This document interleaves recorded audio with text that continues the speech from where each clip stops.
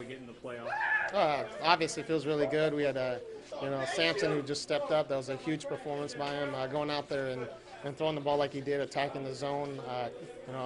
Having some big hits. Guys that usually, I wouldn't say hit home run like a Rocky Gale, kind of relaxed everybody, and we just played an overall good game. We've been doing it, for most of the year, especially the second half.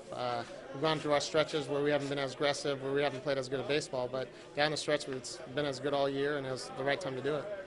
Yeah, talk about the way your pitcher performed today. I mean, quite a few strikeouts for him today. Yeah. You had good control today, right? Good control. He had the best life I've seen him. He showed up today.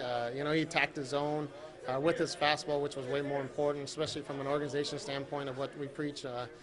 Pounding the zone, and he showed up, and it was just a gutty, awesome performance on the road. How does it feel? I mean, last game of the season to come down to this, Yeah. and to be able to come through. Yeah, that's how baseball should be. You play 140 games, or in our case, 139 games, and it comes back down to the very last game. Winner gets to go to the playoffs. And whether we won or lost, as long as we showed up and we played our best game, that's all you can ask for. And fortunately for us today, we made enough plays and we swung the bat well, and we had pitchers step up. That was the huge key with Sampson and all the way down the line to our bullpen with Quackenbush to get him the ball in the ninth inning with the lead.